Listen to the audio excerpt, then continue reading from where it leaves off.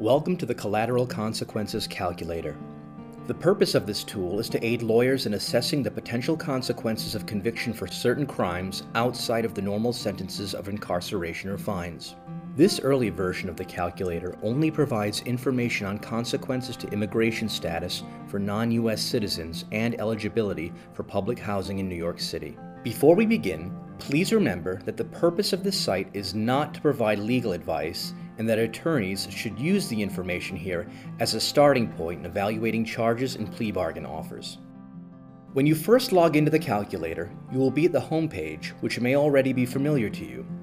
Notice the column of blue text on the left side of the page. The calculator organizes its information according to the criminal offense charged, allowing you to quickly locate the specific charges the defendant faces. The blue text can be clicked, which will reveal deeper levels of information. If the triangle next to the text is pointing right, this means there is another level of information which you can access by clicking.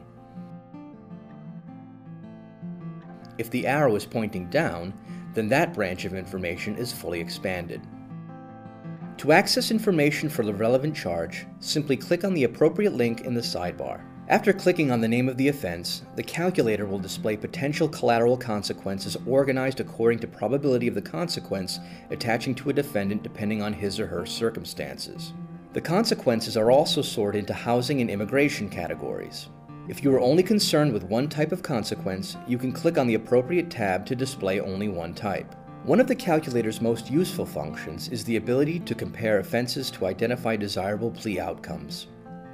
Notice that the list of links on the left now has the header, "Compare this offense with."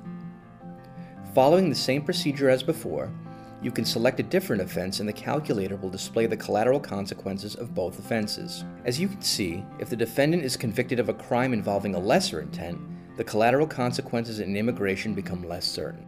If you need or want to know how we have defined a crime involving moral turpitude for the purposes of the calculator, you can click on that link.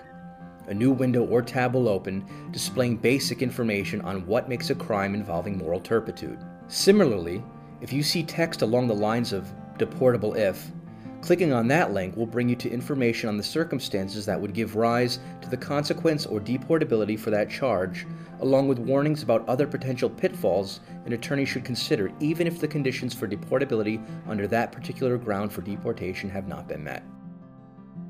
The calculator also has an integrated search function. Use the search function if you know the name of the charging offense, but are not sure of what category the offense would fall under. For example, if I know that my client is charged with welfare fraud, I can type the word fraud into the search box and hit the Enter key or click the search button. The calculator will display all relevant search results from which we can select the relevant charge. Here, we've selected welfare fraud in the 5th degree. Thank you for viewing this tutorial. You may view it as many times as you like. We appreciate any feedback on the calculator or this tutorial.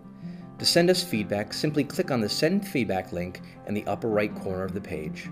This concludes the interactive demonstration. Thank you for visiting the Collateral Consequences Calculator.